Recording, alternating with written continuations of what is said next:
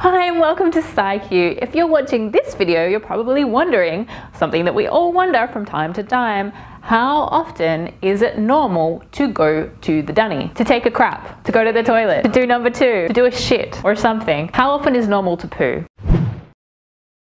Like a bad boyfriend, sometimes the urge to poo comes along unexpectedly and unannounced, and sometimes it doesn't come along for days. Makes you miss them. Which leaves you wondering, how long is too long before you drop a brown trout? Is it normal if your stink pickle takes a few days to appear? Well, want to know more, poo lovers? All the information you ever wanted to know about your butt burrito is right here on ScIQ. Well, first of all, we need to find out, what is poo?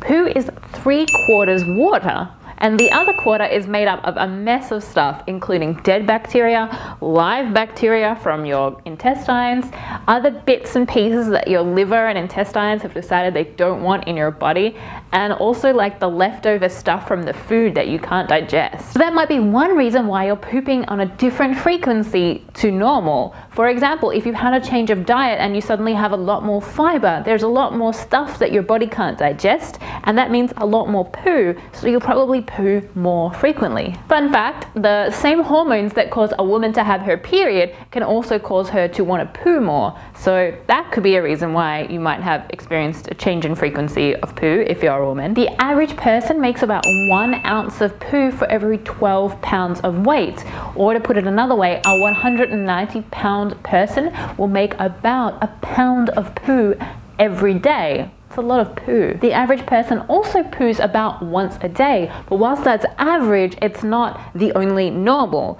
Gastroenterologists usually agree that anywhere between 3 times a day to once every 2 days is kind of like the normal range, as long as your poo isn't too hard or too diarrhea-y. Is that a word? Diarrhea? If you're watching this video because you haven't pooped in a while, don't despair. One way to make your poop come more regularly is if you put more fiber in your diet.